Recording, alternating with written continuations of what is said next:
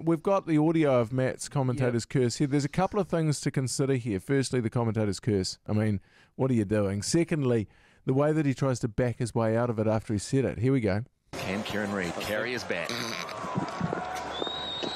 In he comes, bowls to Read. Oh, no, surely not! Taken by Fleming again! No! Jason Hoyt, that's a terrible commentator's curse from you. Did you feel that commentator's curse, Kieran Read? I knew. I'm sure it was there. Like it's basically you're sitting at your thing, and they bring the fielders in. I'm going, okay, I've got to hit this, but in the back of my head there was something saying, geez, look out, something's not quite right. Well, that's right, because I tried to get away with it by trying to put it on Jason Hoyt, because who knows who said what, and then you were interviewed by a guy, and this is what you said. The commentary team, the ACC, put the knockers on you, said that you're going to see it out. Oh, mate, I know, commentary curse, I bet it was the one and only Matt Heath, wasn't it? See, how did you know? How did you know that it was Heath straight away?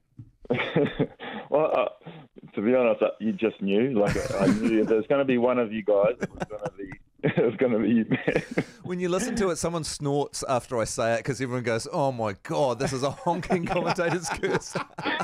It totally was. Hauraki Breakfast with Matt Heath and Jeremy Wells.